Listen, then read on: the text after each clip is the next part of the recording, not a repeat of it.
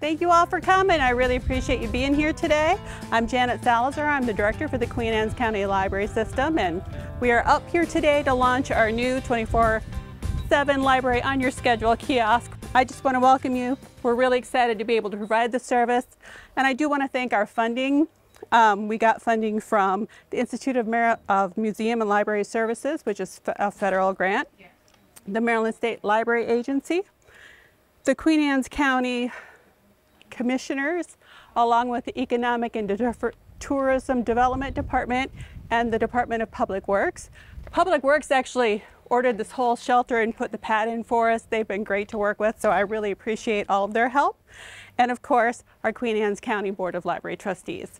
So those are the people who funded it, and I'm just going to turn this right over to Todd. So our speaker is Todd Mon, our County Administrator, and I appreciate you being here today. Oh, sure. All right. Thank you, Janet. Can you hear me okay, everybody? Well, it's a great turnout today. I'm glad to be here, and a wonderful turnout today for this northern section of Queen Anne's County. We're glad to have another facility like this up here in our beautiful Crumpton Park.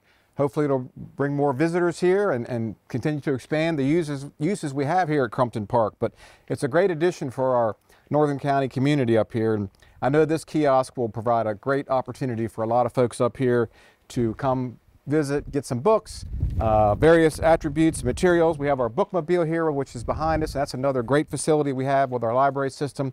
And we're very, very happy to support the Queen Anne's County Free Library here in Queen Anne's County. So, you know, we are just proud of all the partnerships we've made with our Department of Public Works, our county commissioners, and on behalf of the county commissioners, I want to thank everybody for their support and allowing us to bring these kind of facilities collectively together for our constituents and citizens.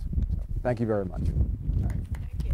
Yes, so I'm Greg Gilbert, Board of Trustees of the Queen Anne's County Library. I've joined the board like 10 years ago. And from that moment, one of the major focuses of the board has always been to make sure we can provide the best possible library services to all citizens of Queen Anne's County. Doesn't matter where you're located. And as we come up with our different plans and processes, that has been the clear focus of what we've been trying to do is no matter where you're located in the county, providing you the best possible services that we can.